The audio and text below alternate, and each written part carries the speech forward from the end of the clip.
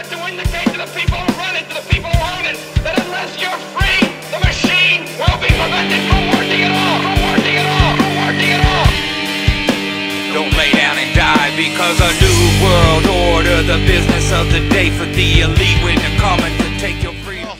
Hello again, everybody.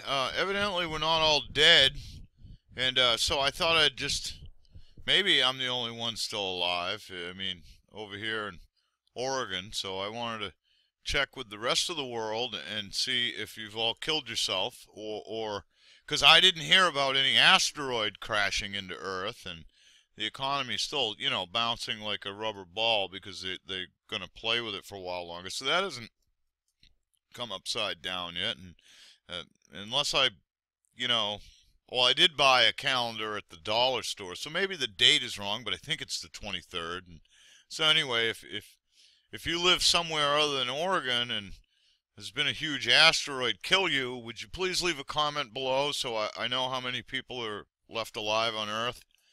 Anyway, just thought I'd make note of that. You know, I was looking for some posts about asteroids. Actually, I've been looking for a couple of days, and you know, as soon as we got close to that 23rd date, there was no more videos telling you you're all going to die.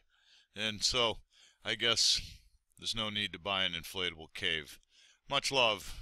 Many thanks. You've got to put your bodies upon the gears and upon the wheels, upon the levers, upon all the apparatus, and you've got to make it stop. And you've got to indicate to the people who run it, to the people who own it, that unless you're